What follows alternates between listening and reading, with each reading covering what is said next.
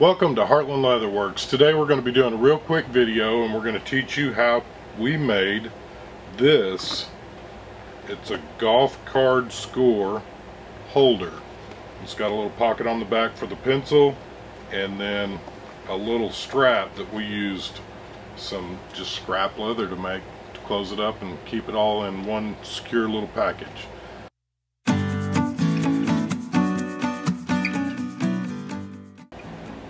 So we're going to go out to the leather shop and I'm going to teach you how to do this. It's going to be a real simple build. We're going to start off with cutting the leather to size. This one here has actually been personalized.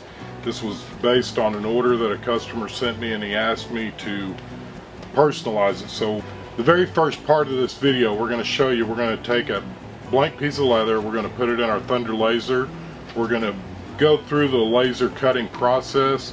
I ended up making this about 3 times because I messed it up several times. However, the good news for you is at this point I've got all the measurements dialed in to where it'll fit nicely, including the inside corners as well as the pencil pocket and the outside cover itself, and we will have those plans available on our Etsy store if you'd like to buy them, and or we'll be making some of these for sale on our Etsy store as well. So again guys, let's get to the video. It's going to be real quick. We're going to run through the laser process.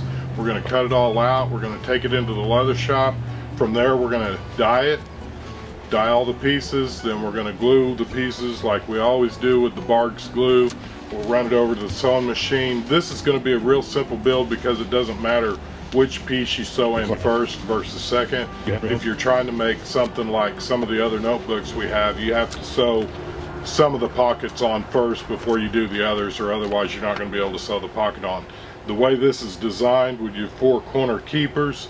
It doesn't matter if you sew this pencil pocket on first or last. Same with this last little deal, and you could replace this with a snap button or a buckle, or just not have one at all. This is just what our customer actually requested and what they wanted when we built this. So let's go to the leather shop.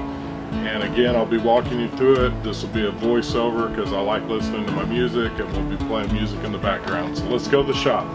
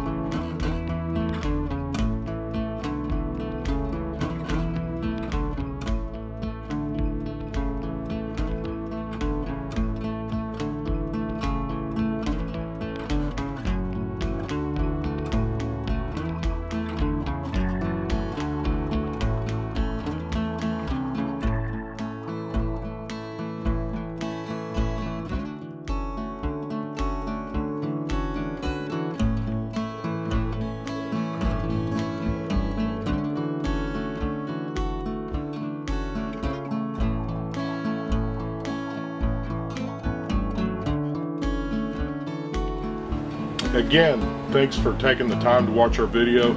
If you like this video, give us a big thumbs up. As many of you know, it's been a while since we uploaded a video.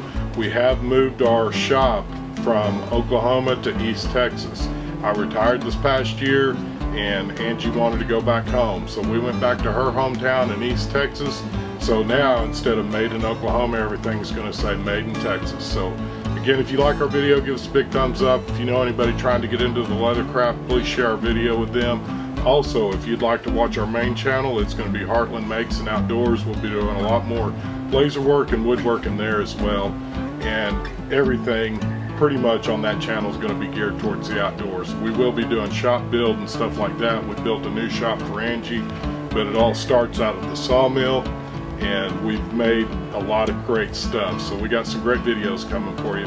Again, we appreciate your likes, comments, and subscribes, and may you have a blessed week.